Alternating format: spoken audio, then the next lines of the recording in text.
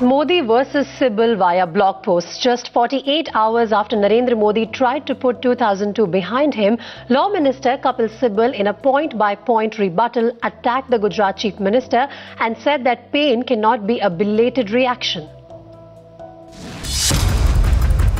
48 hours back, Narendra Modi spoke out on the 2002 riots for the first time in 12 years, trying to put the massacre behind him.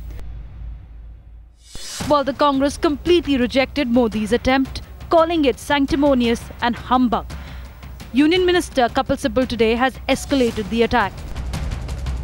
Kapil Sibal in his blog taking on Narendra Modi, saying that 11 years is too late. The pain and agony reflected in the blog is for an audience whose sympathy will be vital in May 2014, indicating that this is largely a statement that has been made keeping in mind the political prospects of Narendra Modi himself, who has been projected as a prime ministerial candidate. In fact, Sibal giving a point-by-point rebuttal to Modi's 1,000-word closure, asserting that the riots' baggage will always remain with Modi.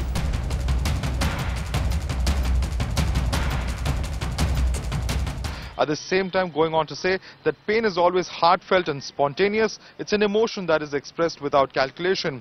Pain can never be a belated reaction after 11 years of silence. A person who suffers in silence cannot remain silent for 11 years. Sibal's counter-blog not just questioning the timing of Modi's blog, but also its intent.